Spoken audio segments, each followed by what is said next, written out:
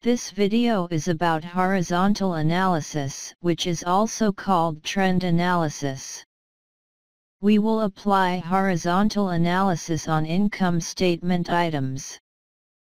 We have the income statements for the years ended June 30th of 2012, 2013, 2014, and 2015.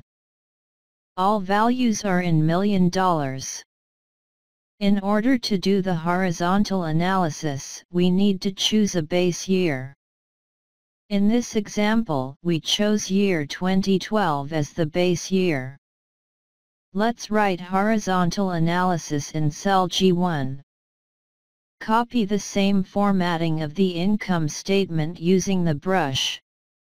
In cell H2, write =B2. Press Enter. From the small box on the right bottom, drag to cell K2. Now we have the years of analysis. In cell G3, write =A3. From the small box on the right bottom, drag to cell G19.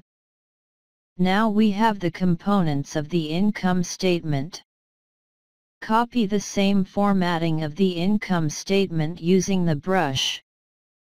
The horizontal analysis of revenue in year 2013 is the revenue in year 2013 minus the revenue in the previous year, which is 2012, divided by the revenue in year 2012.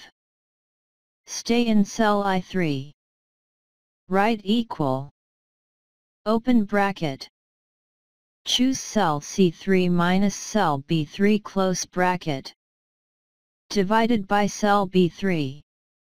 We need to do some formatting to reflect the percentage. Right-click. Choose Format Cells. Under Numbers, choose Percentage, press OK. Then I will drag them downward. The cells will update automatically. I will do the same with year 2014. Stay in cell J3. The formula would be open bracket. Choose the cell of D3 minus cell B3 close bracket. Divided by cell B3. Then I will drag them downward. The cells will update automatically. I will do the same with year 2015. Stay in cell K3. The formula would be open bracket. Choose the cell of E3 minus cell B3 close bracket. Divided by cell B3. Then I will drag them downward. The cells will update automatically.